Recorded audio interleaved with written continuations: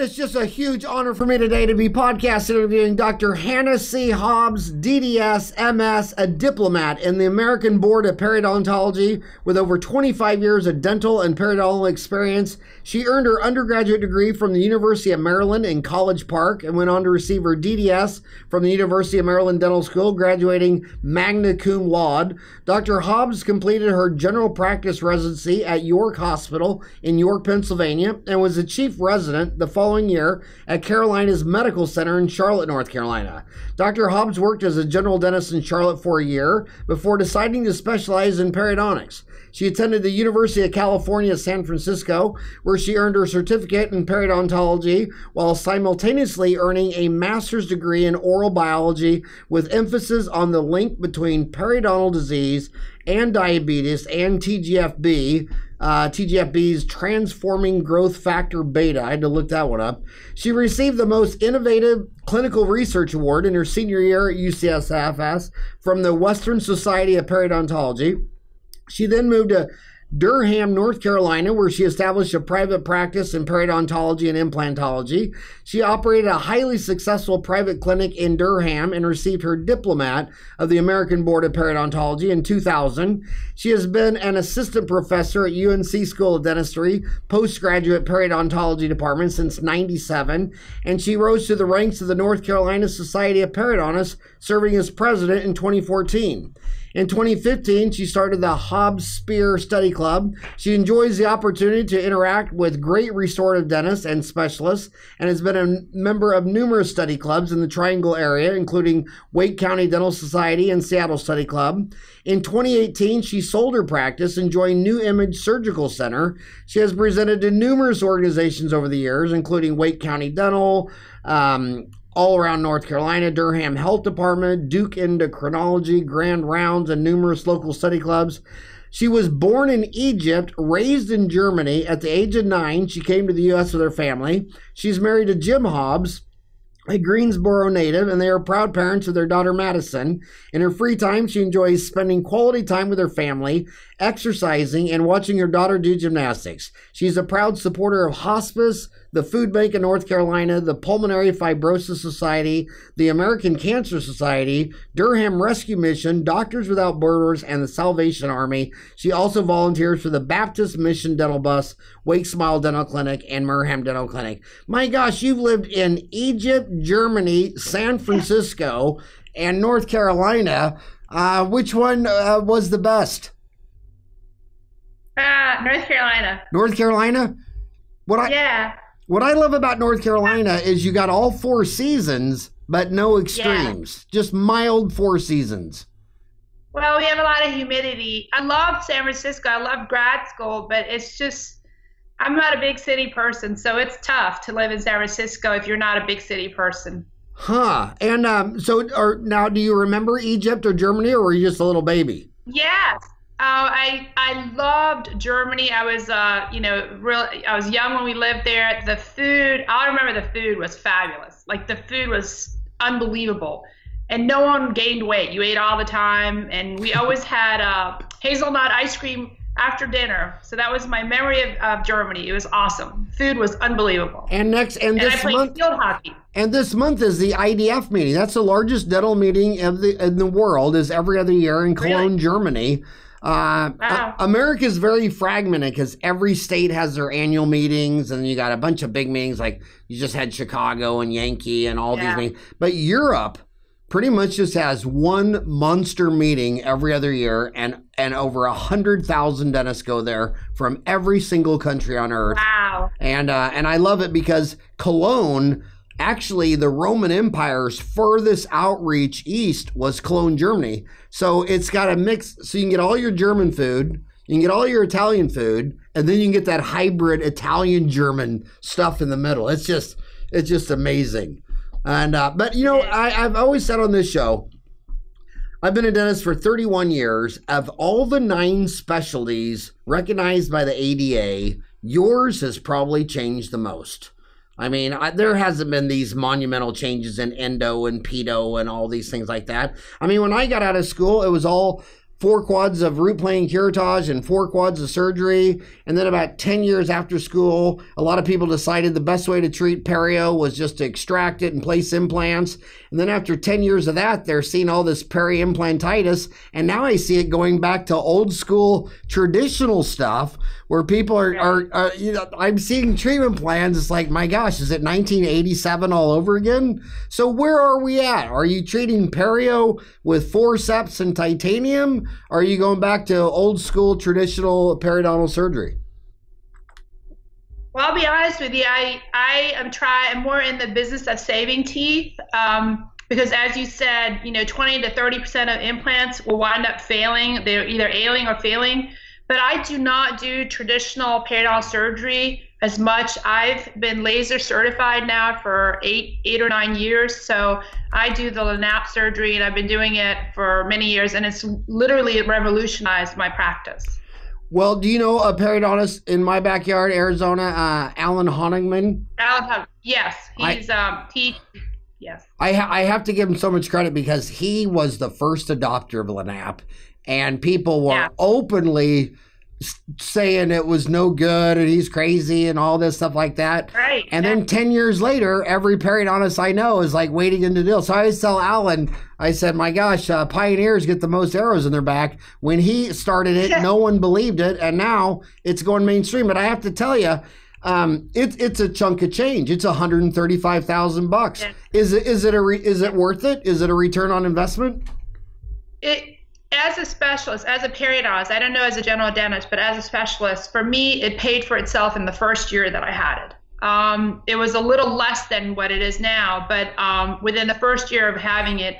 And I really cannot see a periodontist practicing without having that in their armamentarium, because patients are savvy. They will look stuff up, and this is a non-invasive way to treat periodontal disease, and it really works. I've seen incredibly ridiculous cases that I've been able to salvage teeth that I don't think a bone graft to do an implant would have worked. And I think I sent you a couple of slides of that.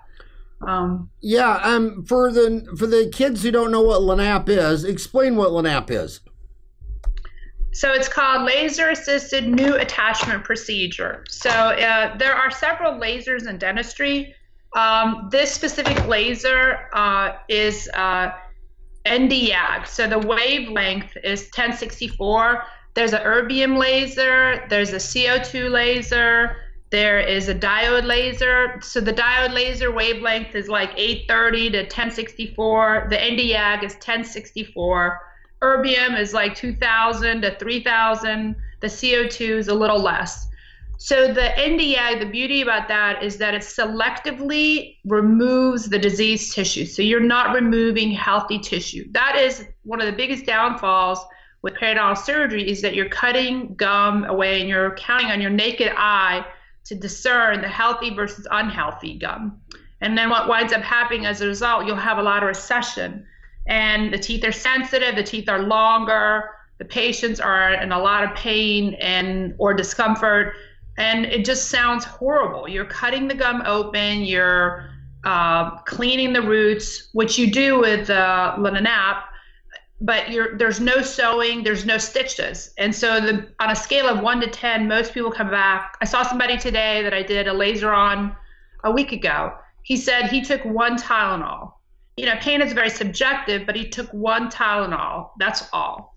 And the biggest limitation with the laser is that you cannot chew on the side that was treated for about a week to 10 days. But for the most part, I've seen really great results. And over the years, as I've used the laser, I've learned variations of things that I could use it for. I've expanded my use of the laser. And also I've fine-tuned, I've learned from my mistakes what I've done right and wrong.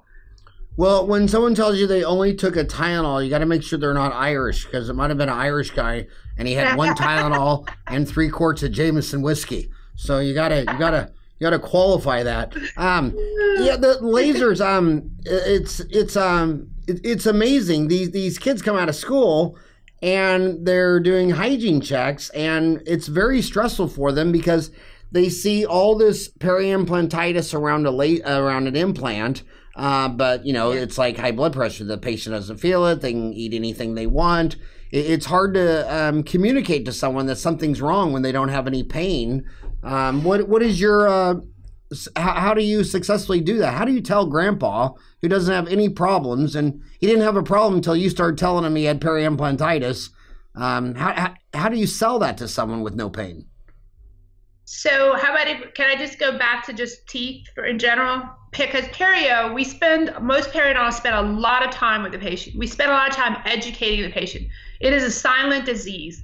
They're there because I saw somebody today. Why are you here? My dentist told me to come. I'm not having any problems. So you measure, and they've got 8, 9, 10 millimeter pockets. They've got bleeding. You have to just sit down and explain to them that periodontal disease is like high blood pressure. It's only bad when you have a stroke, but in the meantime, it could be high. And it's the same thing. I use a lot of audiovisual aids to review probing depth, bleeding. These are all inflammatory markers that should not be there.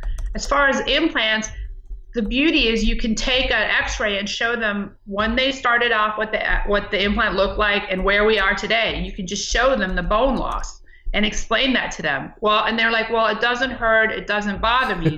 And then you have to step in and say, well, if you don't treat it, it's going to take the adjacent teeth down with it. You're going to lose bone on the adjacent teeth. Now you have a 3-tooth problem or 3-site problem, not just the single implant.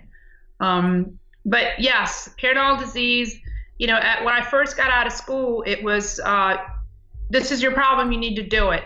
Not many people were signing up for surgery or treatment. It's because, our skill set in dental school, unfortunately, is not to communicate clearly. And I was talking about primary occlusal trauma, secondary occlusal trauma, and you could just see the patient's eyes roll in their head. You just have to keep it simple, and you explain to them that there's so many links between periodontal disease and heart disease, pancreatic cancer, lung disease, lung cancer, Alzheimer's. Everyone knows now that most of the systemic disease, they're finding infective link. For example, Alzheimer's. So if you tell the patient, if you want to prevent that, maybe you want to take care of periodontal disease. And for me, I got my master's degree with a link in diabetes. So what I tell the patient is periodontal disease is considered the 6 complications of diabetes. So imagine, and this is what I exactly say, imagine you have 10 toes that are infected and you're walking around, you're just changing your shoe every day. What kind of burden would that be on your system? It would be an incredible amount. Your body's going to be trying to fight off 10 infected toes, and while at the same time trying to manage your blood sugar. And it's not going to win the blood sugar. They're going to try to wall off the infection. It's going to go gangrene. You're going to lose the toes. It's the same thing with your teeth. You've got to remove the infection in order to systemically heal. And lots of studies have shown if you control periodontal disease, you can improve the glycosylated end products. You can reduce the blood sugar. There have been many, many, many studies. I mean, I remember one specifically from grad school, Pima Indians in Arizona, where you're from. They have a very high incidence of type 2 diabetes. And so periodontal disease runs very rampant in them. And they were able to show when they control the periodontal disease, they were able to improve the diabetic markers, and vice versa. When they improve the diabetes, they're able to improve the periodontal disease. So it's a hand in glove sort of thing. And that is exactly what I tell the patients. I usually cite that study. Yeah, and the biggest one, the most expensive one, is premature babies. Yes. I mean, a preemie is $1 million, and you're starting to see these insurance companies when they see these pregnant mothers and their medical doesn't cover dental. They're starting to rethink, why is the mouth not covered? Because if gingivitis or gum disease, well, do you think gingivitis or gum disease causes premature low-weight babies? So, I mean, I do agree. And Steve Offenbacher, rest his soul, had an incredibly beautiful model where he had hamsters and he induced periodontal disease in them. And they had premature pups, the hamsters that had periodontal disease. So he had a very eloquent animal model for that. We obviously can't duplicate that in humans, but in my experience, I've seen that to be true. I've also seen that to be, a lot of our patients are middle-aged patients that come to the periodontist, and they have uncontrolled periodontal disease, and then they disappear for a few years because they had a heart attack or they had a stent placed. And you come back and say, well, there's a huge link between periodontal disease and coronary vascular disease.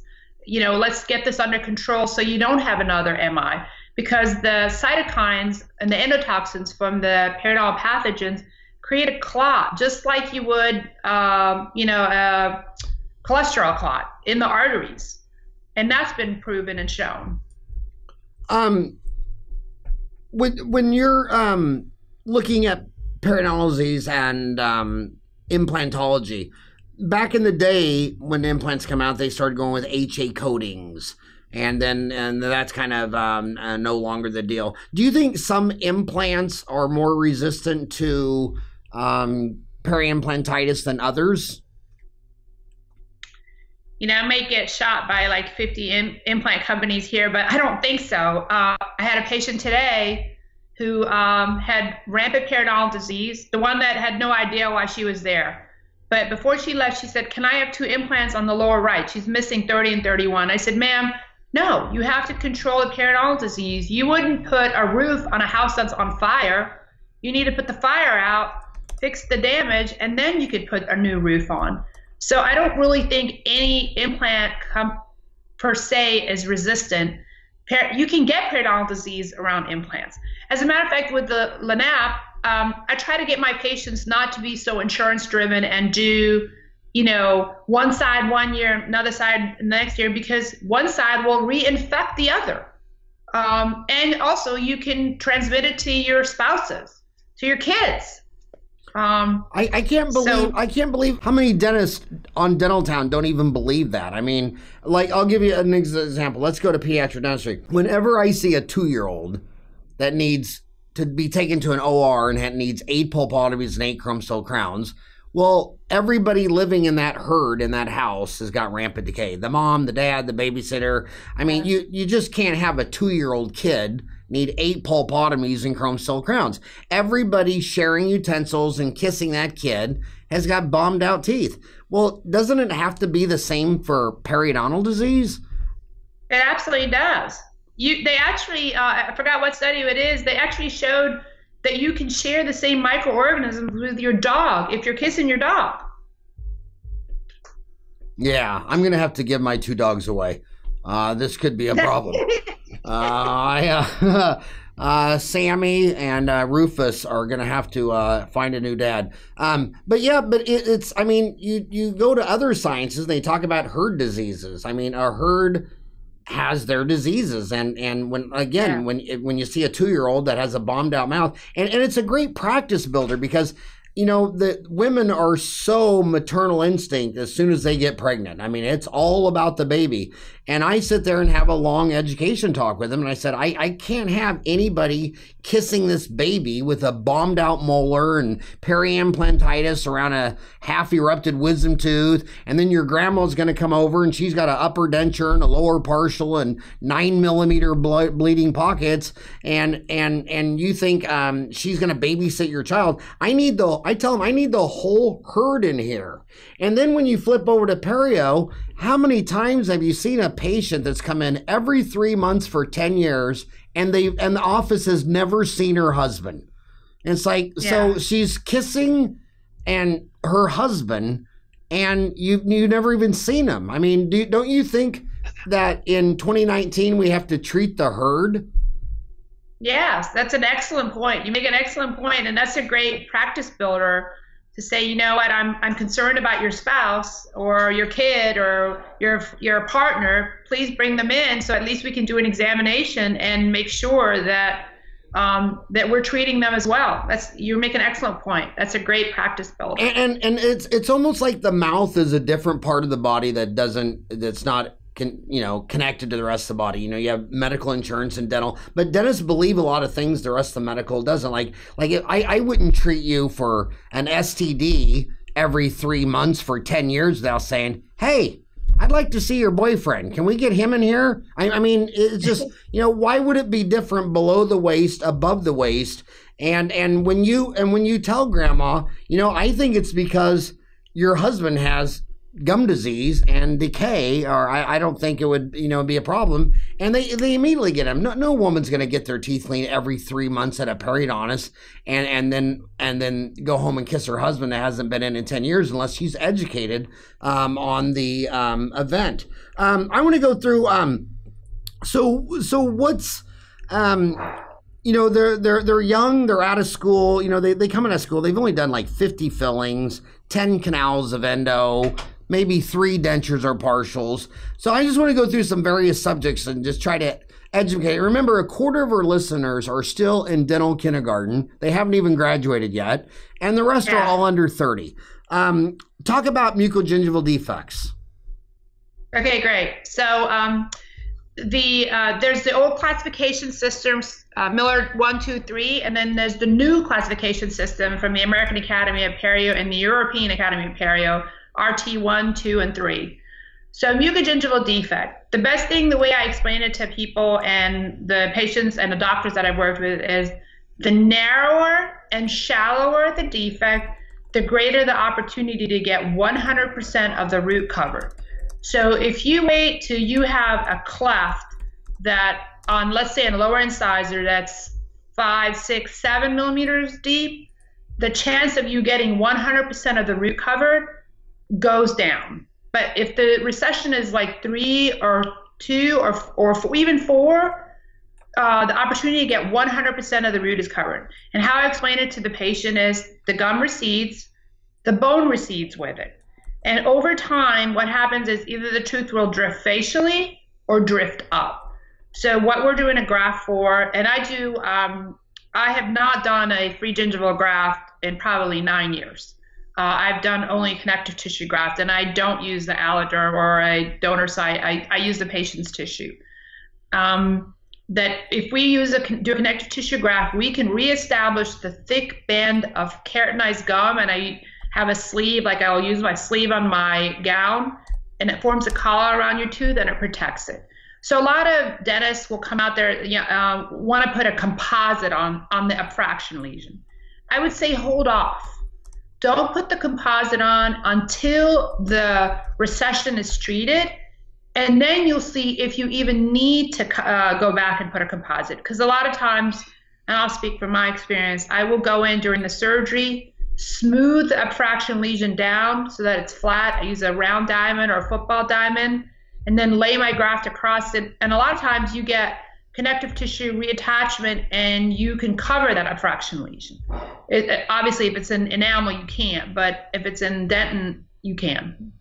It's funny, when I was in dental school, all those abfractions were told and taught to me that it was from brushing back and forth in a sawing motion. And then it wasn't even 5 years out of school, the veterinarians were saying, well, that's funny. We see them in sheep and hogs and horses and cattle, and we're pretty sure they don't brush their teeth. So what does cause an abfraction? So I'll tell you, I've been out of school for a while. The longer I'm out of school, the more and more I see how occlusion plays an incredible portion in dentistry. To me, a lot of these abfraction lesions that you see will be an occlusal trauma issue. I saw an abfraction lesion on the lingual of an upper molar. There's no way you can brush that surface off. That tells me that tooth is in traumatic occlusion. And it's usually the centric stop or the centric interference when the patient closes. And so that needs to be equilibrated so that there's not that. If you do a graft on something that is in traumatic occlusion, it's going to recede again. So one of the very first things actually that I do is check occlusion, even for a soft tissue graft. Check in centrics, excursive, especially protrusive for the lower incisor. Because it's amazing how many people will ride on their lower incisors forward.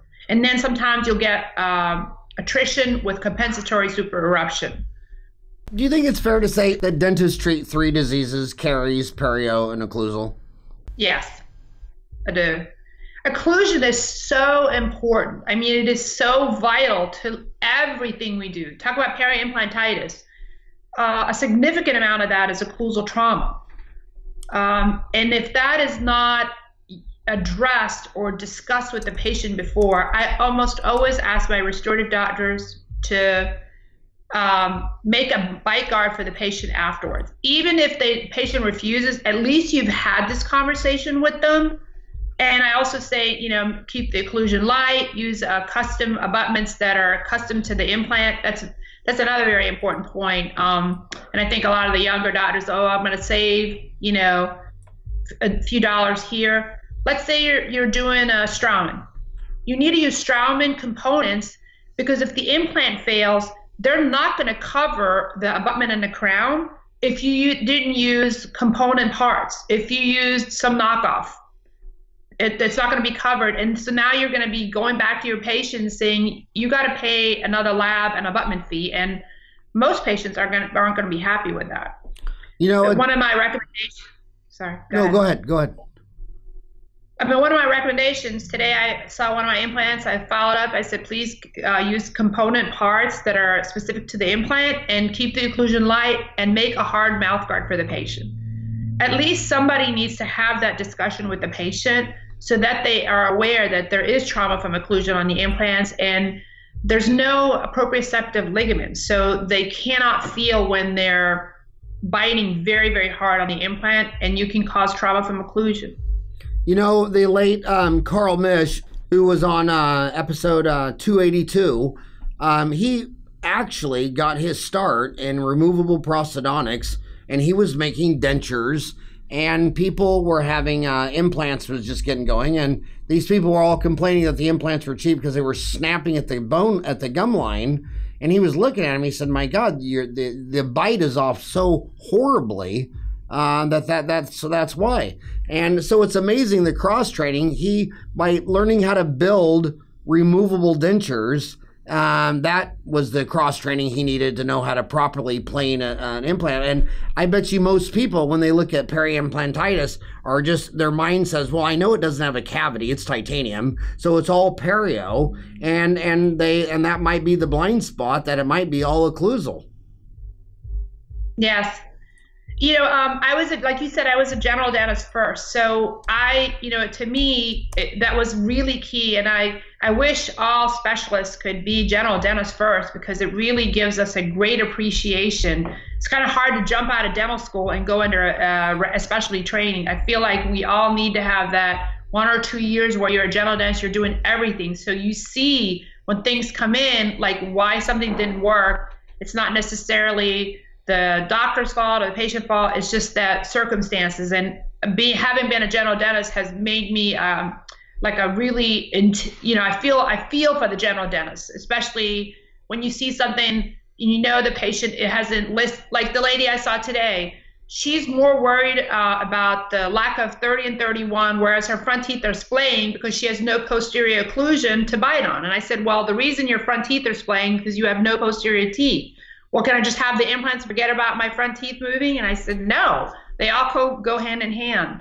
I'm getting on my soapbox, but I do feel like as specialists, we all need to spend 1 year as general dentists, whether in residency or internship or whatever. It just makes you a better specialist, especially for perio. I'm out here in Arizona, which is considered the Florida of the West. So when you tell someone they have 10 cavities and gum disease, they say, I just went to bleaching. And a little different out here. Same with MBA school. I had several times I told the dean of the dental school, I opened up my practice in 87, and then I went back to night school in 98, 99, got my MBA.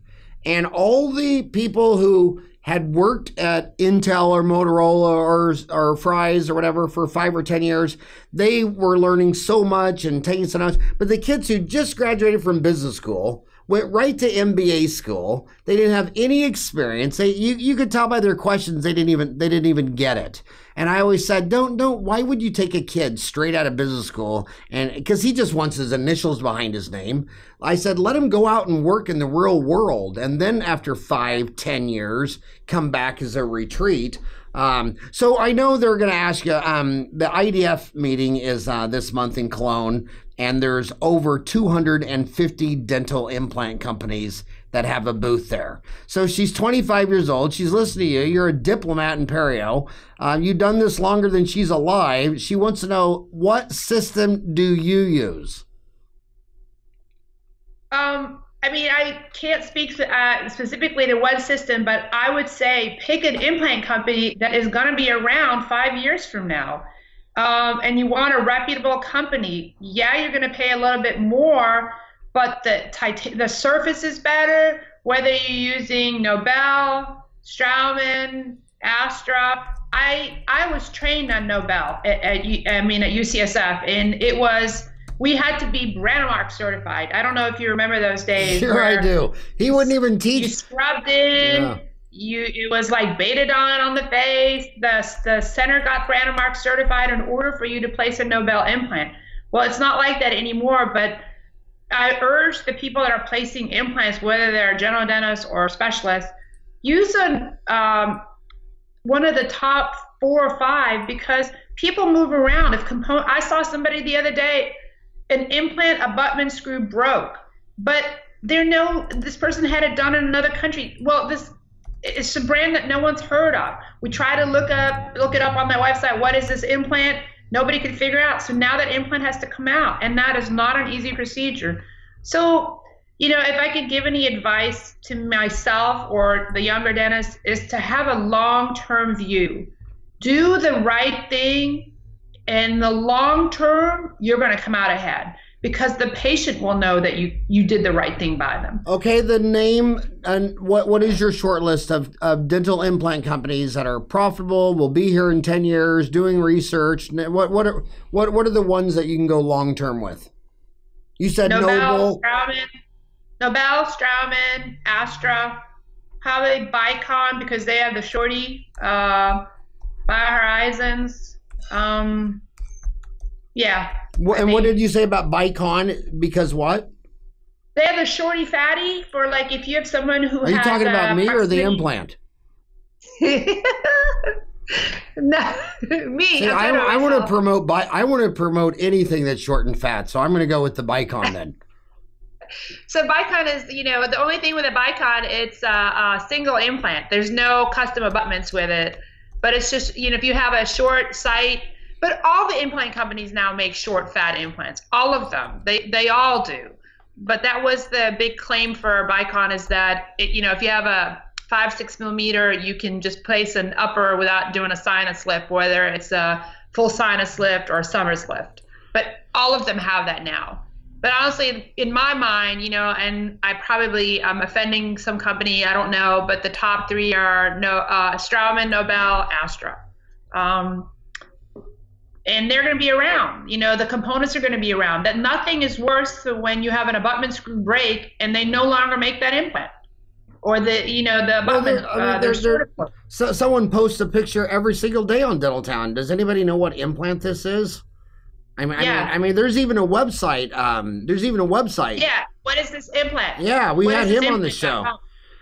Just real quick, you said treatment of mucogingival defects. There was the old classification, Miller 1, 2, 3. And what did you say the new European classification was?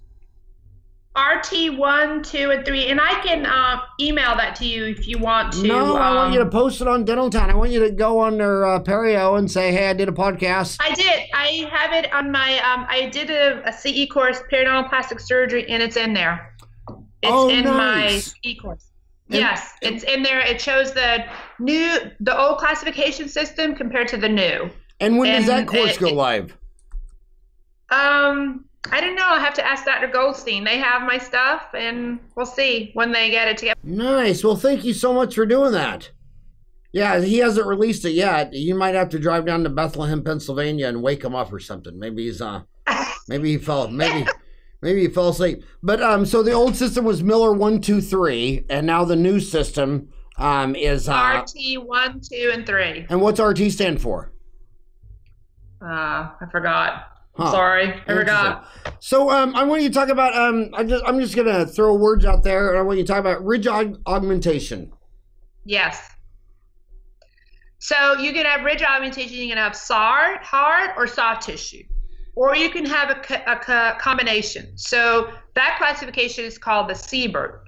Seabird 1, 2, and 3. Seabird 1, you're missing buccolingual ridge width, right? Seabird 2, you're missing corona-apical ridge height. Seabird 3 is a combination of the two, where that's also will be in my CE course, the Seabird classifications and the ridge defects, photos of what 1, 2, and 3 look like. So obviously Seabird 3 is the most difficult to handle because you have a buccolingual and a coronal apical defect that you have to regenerate. So most of the time it's you regenerate it with soft and hard tissue. And what we use in our office is what you talked about with Dr. The last periodontist you had, LPRF. We use bone, LPRF, and then I'll do a connective tissue graft as well. And when you're using bone, what kind of bone do you like to use? Do you like to? I use mineralized. Use what? Mineralized cortical bone. And why is that? I have found that you get turnover faster in 3 to 4 months of viable bone to place your implant versus if you have demineralized. And I'm not a big fan of the synthetics. I just don't think it has the tensile strength for ridge augmentation. When you go drill into it for an implant, you'll lose like half your buccal plate. That's been in my hands. Now, a lot of people like to use that in sinus lifts because it adds bulk to the site and you don't have to put as much. But I usually just use mineralized cortical bone. And when you say Seabird 1, 2, and 3, how do you spell Seabird? Seibert. Bert.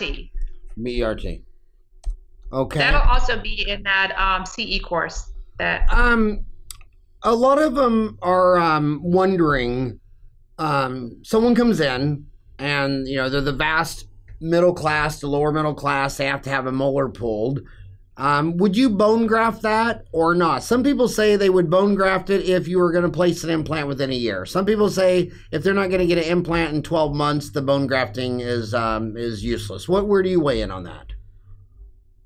I weigh in on the former. I would bone graft it. And this is what I say to the patient, and people are welcoming you. They said, do you want to have an alarm on your house before it's broken into or after it's broken into? You want to have an alarm before. So putting in the bone will maintain the ridge height and width, even if you decide to do an implant or not. It maintains the ridge for the restorative doctor to place a proper size ponic. So in the first 2 years, after you take a tooth out, 60% of the buccal plate resorbs, 60%. If you don't have something there to exclude the soft tissue and maintain that bone, you're going to have the dehiscence of the buccal plate, which is very vital for the proper emergence and maintenance of an implant. So I always try to tell a patient, if at any point you're going to consider doing the implant, you need to do a bone graft. It is so hard to recoup what has been lost versus to prevent the loss. Again, the analogy of the burglar, alarm. It's better to have one before you're broken into than after. But maybe that's a poor analogy. What percent of dentists do you think in America they don't even offer to bone graft and extraction? I mean, they don't even. I mean, every time I go to McDonald's, which is only 2 or 3 times a day, and I order a cheeseburger. The 16-year-old kid says, do you want fries with that? I say yes. Yeah. Then they say, you want a chocolate mold? I say yes. And I always wonder why they quit asking. I would have kept going, cookies, ice cream, whatever. But they pull a tooth, and a 16-year-old kid would say, would you like bone grafting with that afterwards? And what percent of dentists in America you think don't even ask? I think a lot. I think you're right. That is the key. If you're a young person starting out, learn how to do bone grafting. You got to take the tooth out. You got to get every morsel of granulation tissue out. You got to get down to bleeding bone and pack bone. If you want to use a membrane, collar tape, collar coat, learn how to take teeth out atraumatically without taking out the entire buccal plate and graft. The patients will appreciate it. And, the bone grafting materials is not that expensive. You can buy a jar, I don't know, for like $200-300, and you can split it up. You don't have to use it all on one patient. You just pour out some of the DAP and dish and hydrate it with sterile water and pack that. And there are bone syringes you can buy. You can use an amalgam carrier and just basically condense. But the key to bone grafting is to get every piece of granulation tissue out of the socket. Otherwise, remember this, soft tissue grows at a rate of 0.5 millimeter a day. So epithelium grows at 0.5 millimeter a day. Bone takes months, right? So if you leave soft tissue, it'll proliferate at 0.5 millimeter a day. You know, in 10 days, you have 5 millimeters of soft tissue. So you got to get all the granulation tissue out, get down to bleeding bone, pack the bone not too tight, close it over. I use crisscross sutures a lot of times if I don't use a membrane. And you don't have to use a membrane all the time. You just want to maintain that buccal plate. And also it comes down to surgical skill. You do not want to wipe off the buccal plate and expect it to regenerate, right? Section the teeth. There's another, I know of this feud going on within group practices. I know this existing feud several times. Some dentists and periodontists and oral surgeons will not do the bone grafting or place the implant if you're smoking. And the other people say, well, I mean, who needs all the implants? It's usually not your yoga instructor. You know, it's usually the guy, you know, going on your beer runs. So how do you, I mean, there really is a huge difference in different areas, but what is your criteria? I want to replace this tooth with an implant. I smoke a pack a day. Where do you draw the line? So I would actually have a different exclusion criteria. If you're an uncontrolled diabetic and if you have occlusal trauma, I mean, you can't just do an isolated thing. If someone smoked, that to me is not necessarily an exclusion. I have seen smokers that have had successful implants. If their occlusion is stable, if their oral hygiene is good, if they are coming back for maintenance, they get a mouth guard, that's not an automatic exclusion. I think in the olden days, that used to be. I just find that that's pretty limiting. You can't just write off a whole group of people because they smoke. I mean, people smoke, but they still have coronary disease and they still get stents and then they still smoke. Should the cardiologist say, sorry, you smoke, I'm not putting in a stent? Right? And what I do, I always try to motivate them to switch from Marlboro to Marlboro Light. I think that might help. My dad was a really heavy smoker and he was a periodontist, and I'd be like, look, why are you doing this? And he'd say, I love it. You know, I mean, he died when he was in his like early 80s, but he loved it. He loved to smoke. And I would say, and he smoked, what's that really bad? The Camel. That was his smoking thing. So, and he was a periodontist, but I mean, people are people. You can't just automatically write them off. You have to try to motivate. And you may be that one person that says, hey, you know what? Can I get you to smoke less than that? Because if you smoke less than that, I'll have a greater success. And I'm amazed that many people will. Now, one thing I want to tell you about smoking and smoking cessation. When you stop smoking, a year after you stop, people's gums start to bleed more. You know why, right? Because all the immune factors are coming back into the site, and you're actually like somebody who's had fibrotic tissue, probing 2s and 3s and 4s, all of a sudden they're probing 6s, 7s, and 8s, but that's a true reflection of their periodontal status, not what they had before. Yeah, and it's amazing. We've lost all the gains of the kids in 21 and under. The smoking had been going down. Then vaping came out. Vaping is so bad. And we lost all our gains. So what would you tell a patient who says vaping is more healthy than smoking? No, I had that last week. A guy who I did laser surgery on, and highly educated person. He's in the medical field. He said he started vaping because he went to Greece and he picked it up there. And I said, you know, you've got formaldehyde in your mouth. Do you realize that? And he's like, well, it's not nicotine. And I said, it's worse. It's formaldehyde. And a lot of those are based with sugar, so they'll get a lot of cervical caries. You'll see people with cervical decay that vape. I don't know how that's allowed, but hey, you try to encourage people again. And with him, he said, well, I have to do something. I gave up smoking. So I said, well, can you like chew gum? Can you chew on a pencil? Do something other than vaping, because that's equally as bad as, if not worse. We don't know the long-term effects. We know that smoking causes immune system deficiency, lazy neutrophils, host response is diminished. So there's all these factors, and I think it's the same with vaping. So one thing that concerns me is like when you had bonding agents came out, and you had the bottle of A and B, and it was just an amazing bonding system. Like take Bisco's bonding agent. I mean, just great bonding agent. But the dentists, they didn't want a 2-step. And they wanted a 1-step, and so they kept going to the next generation bonding agent and all that.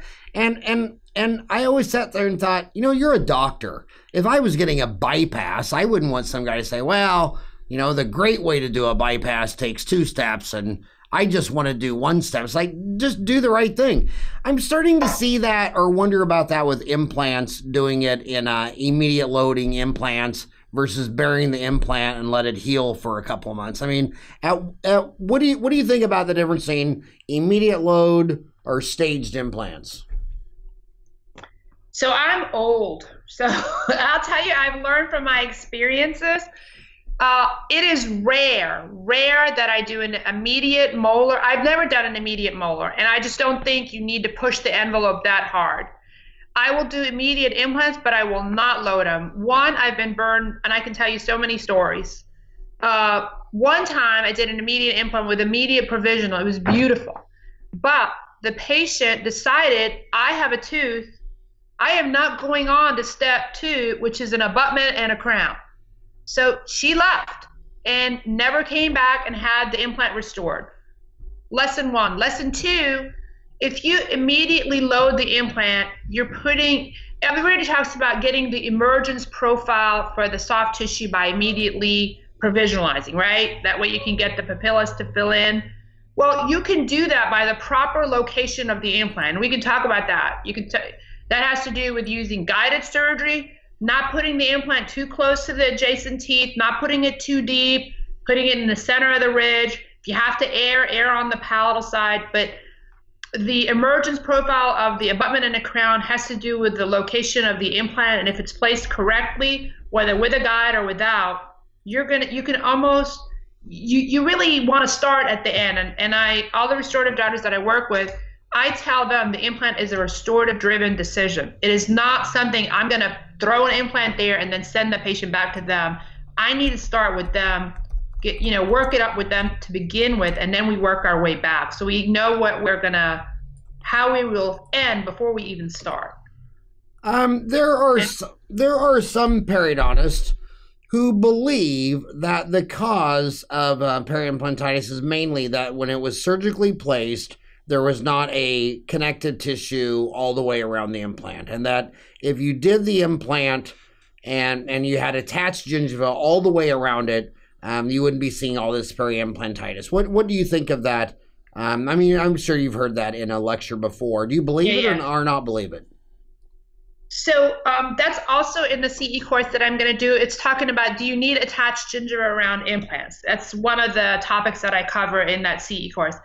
I don't think that's necessarily the cause for all periimplantitis, but I do think you need a band of attached gingiva. If you do not, it is difficult for the patient to maintain it clean, and then you'll get biofilm buildup, and then you'll get bone loss, some threads exposed.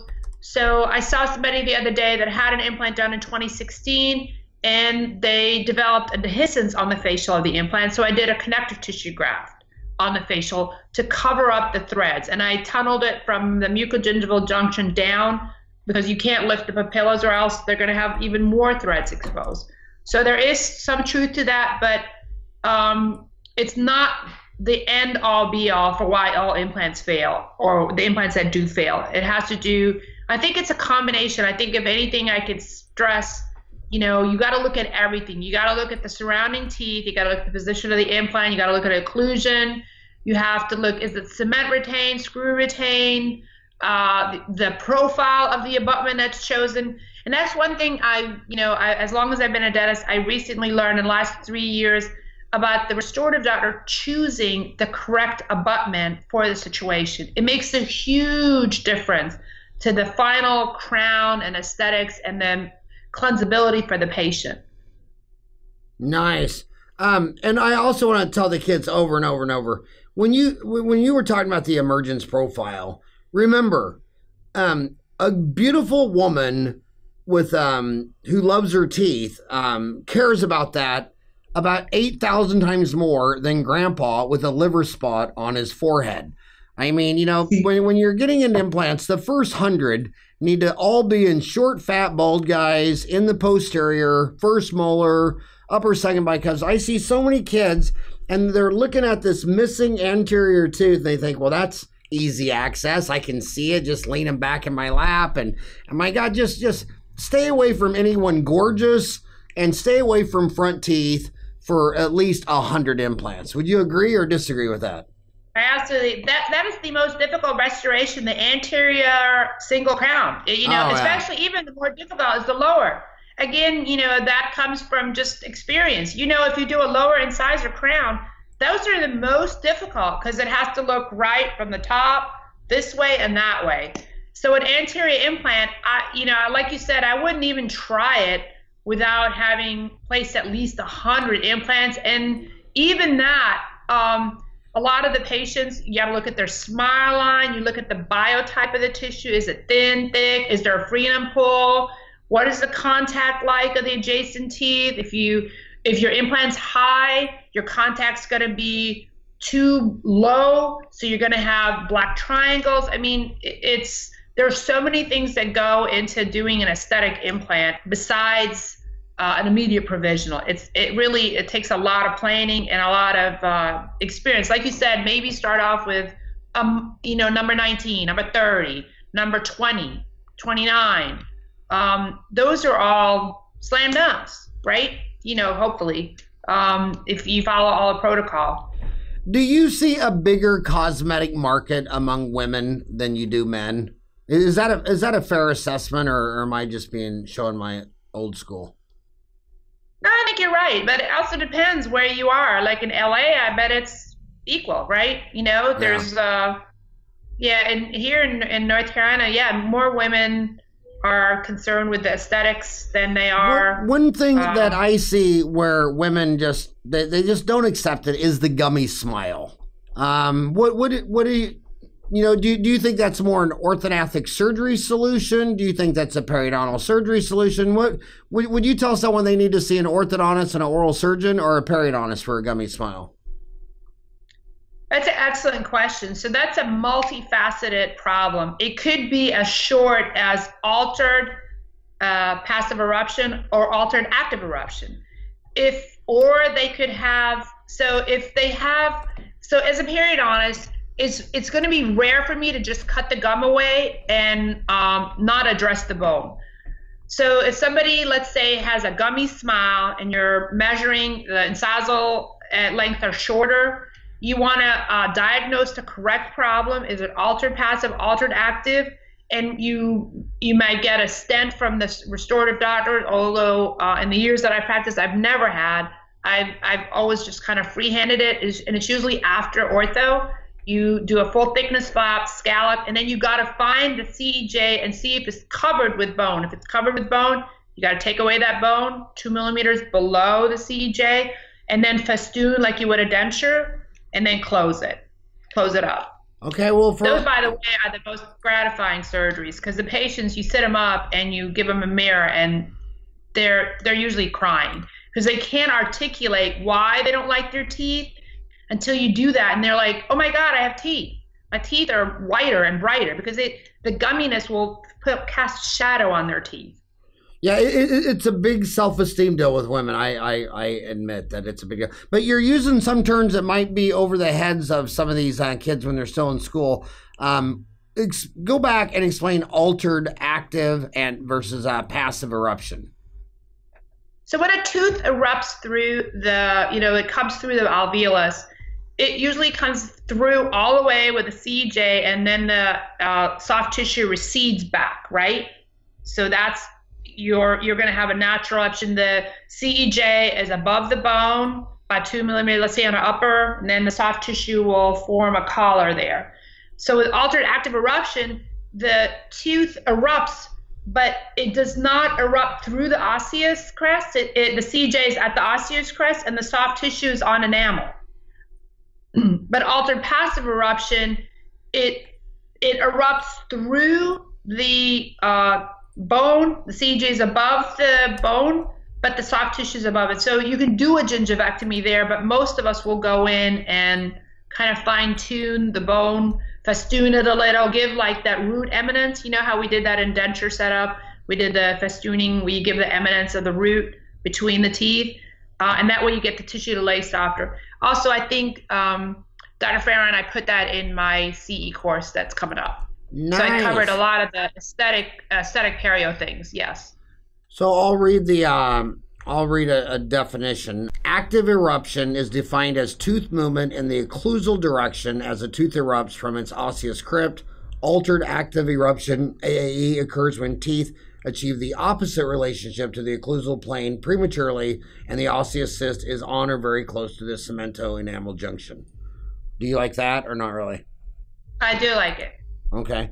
I want to ask you something. I don't know if I'm drinking with the wrong dentist, or maybe Arizona Cardinals fans are not as sharp as the New England Patriot fans in your backyard, but it seems like every no, not New England, no, we're oh, you're North Carolina. You're North Carolina. We're in Panthers. Hello, we're the Panthers. Oh my gosh, that Super Bowl, I felt so sorry for you guys, because when you guys played the Denver Broncos, I would have bet my house that young quarterback that can do a flip over the line and land on his feet lost to an old decrepit man who had neck problems and was fired from the Colts. And how did that old grandpa cowboy Manning beat your quarterback in the Super Bowl? That was just called cheating. Deflating the balls. I think he cheated. I don't know. But when I talk to my periodontist friends, they tell me that they have maybe only 5 or 6 dentists that refer almost 100% of their crown lengthening.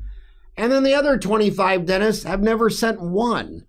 Do you see that? I mean, is it the 80-20 rule? Why do 20% of all the dentists in the United States do 80% of the crown lengthenings? And why are there's dentists out there that are listening to you right now that have practiced 10 years and have never done it one time, and they go, oh, they're all fine. So do you agree with that huge diversion?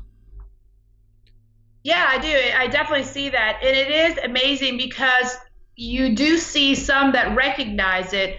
Again, it's that short-term reward. Yes, it's easier to put a crown on it and do a post and violate the biological width. And by the way, not every patient will have a biological width violation, and not in every part of the mouth. So for example, you could see somebody where they'll have a biological width violation on number 30, but number 13 also has a crown that goes subgingival, will not be. So it's case by case.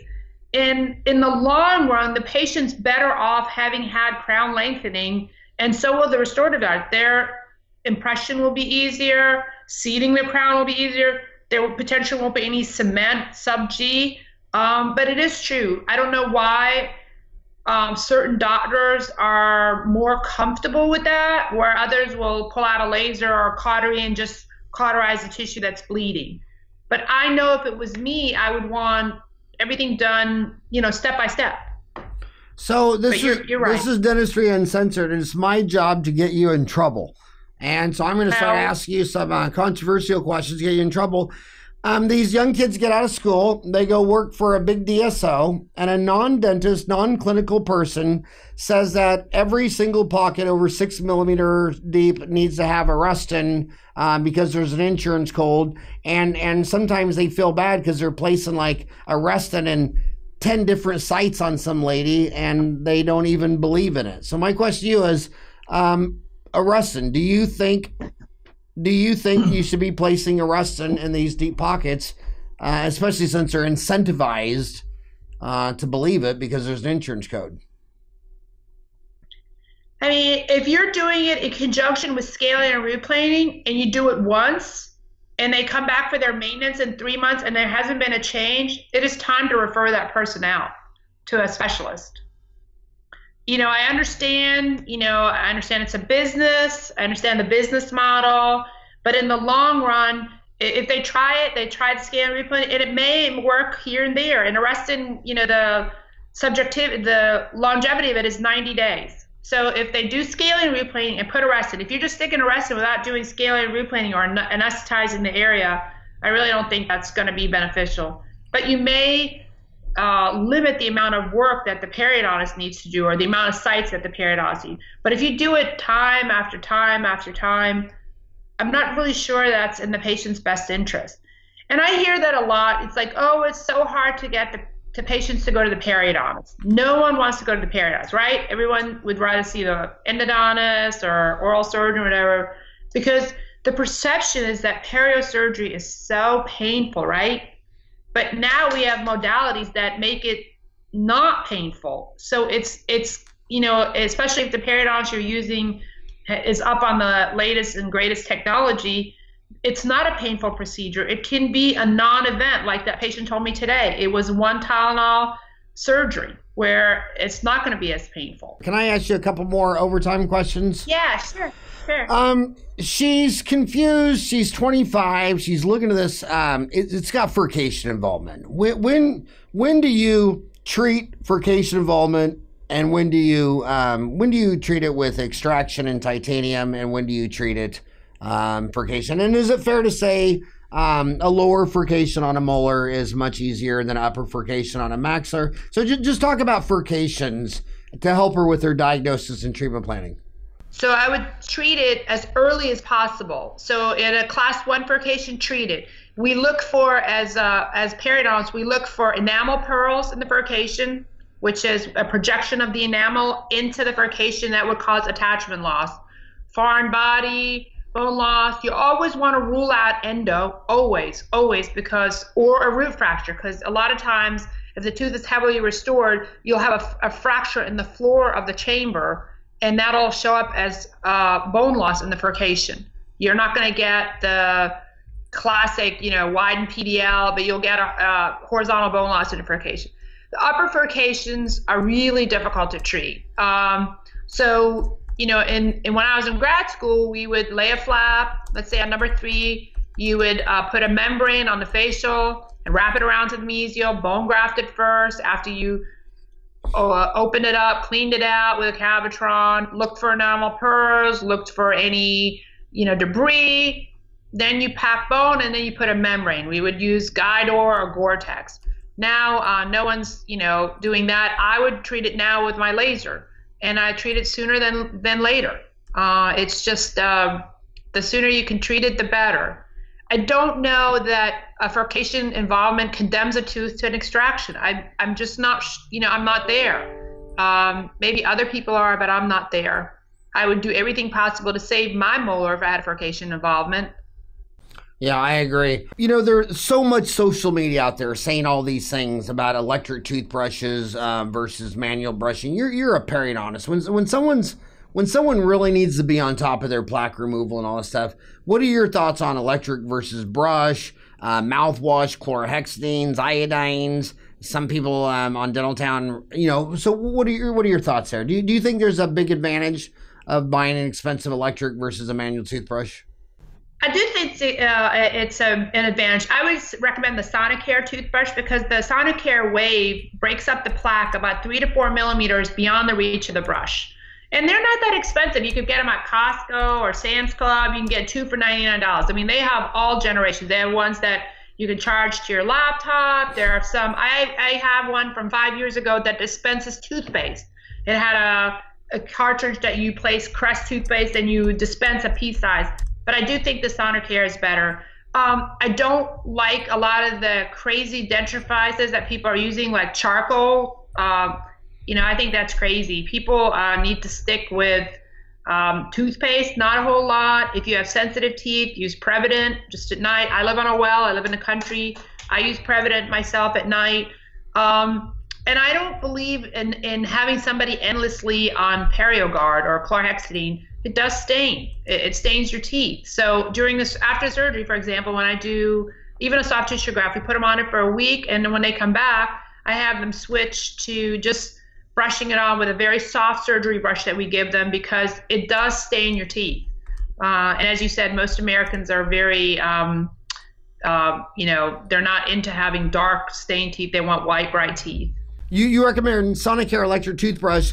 Do you also recommend a water pick, or not really? Yes, water picks are great for those that can't floss. Absolutely. You just want to break up the plaque front. You want to not remember the corncob theory of plaque when we learned in school so long ago. The longer the plaque gets, the more virulent it becomes. So you just want to break up the plaque so it doesn't get more virulent.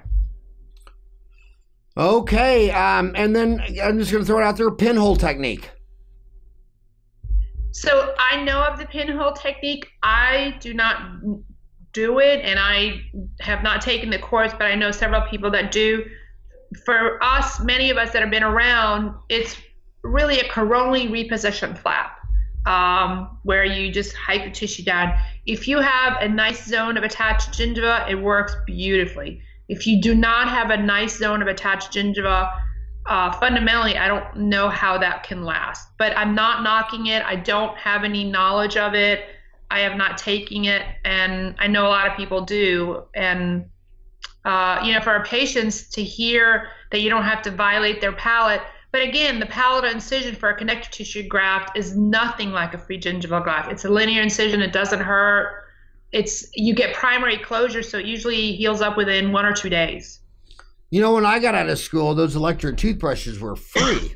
They were actually free, but now they got all those security cameras at all those stores that now you have to pay for them.